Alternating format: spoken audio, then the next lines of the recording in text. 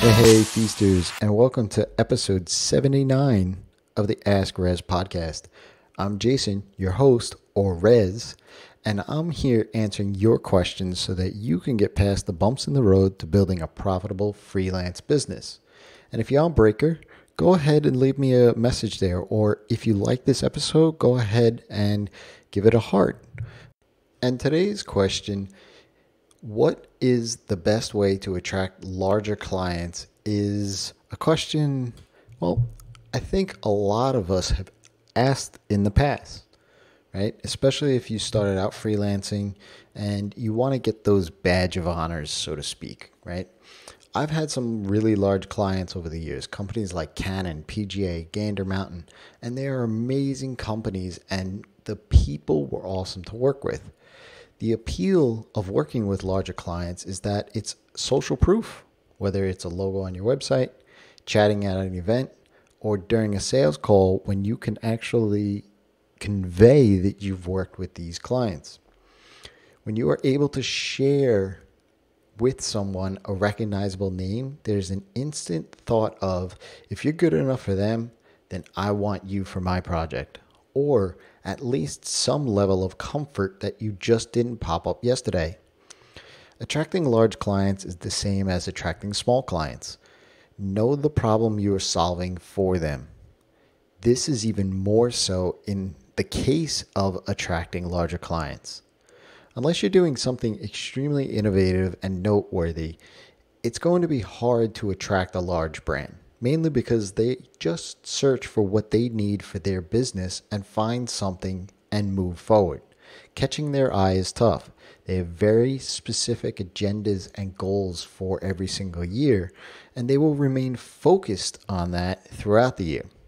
So you have to be very precise in what you can do for these types of clients so that they actually have the need, when they actually have that need, and go look for the solution to that need, you pop up.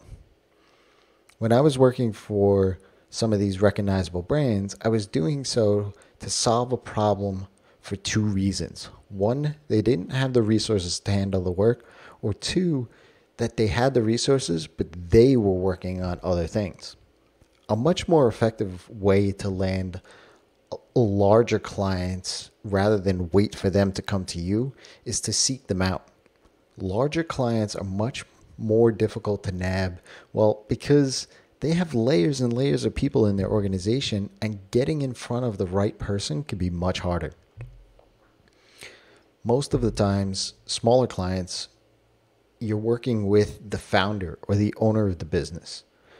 Now, depending on what you do, for the larger clients, you need to find the appropriate person to get in front of.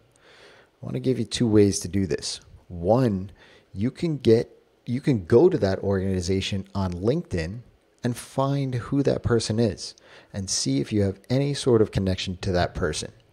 This is probably the best way to get in front of them. Word of mouth is totally your friend here. If you know someone that works at that organization or company, or knows someone who knows someone that works there, see if you can get an introduction to the person you need to talk to.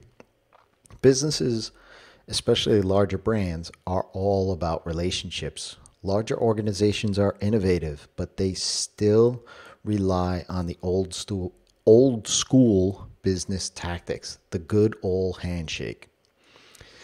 Second thing, which I found really creative, was Ariel Vieira, I believe is his name, and I'll put his link in the show notes here, did something extremely creative to grab attention of larger brands that he wanted to work with. Ariel, if you're listening, I'd love to get you on Live in the Feast and unpack this tactic a little bit.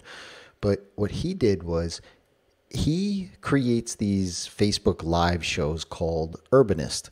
And he does these Facebook Lives where he takes you on a journey exploring cities of the world, but the backstories of these places.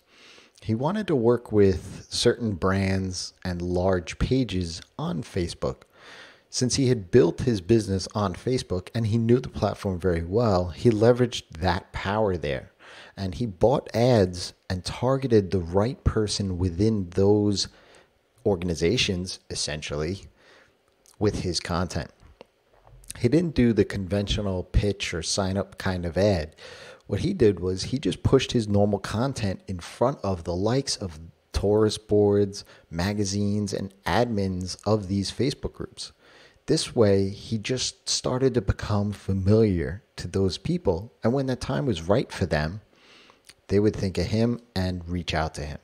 This is genius, in my opinion, because it's kind of like that old school TV commercial spot with a new school spin. As someone who's worked with both larger and smaller clients, I'd like to quickly share 4 things for you to keep in mind with this.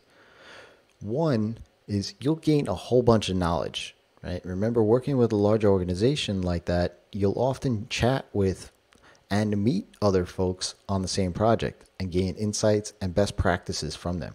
Number 2, when working with larger brands, you'll find yourself having to fit into their business rather than the other way around. This necessarily isn't a bad thing, but it's different and may require a bit of a learning curve and adjustment to your workflow. You want to be mindful of that in regards to your pricing, which brings me to point number 3.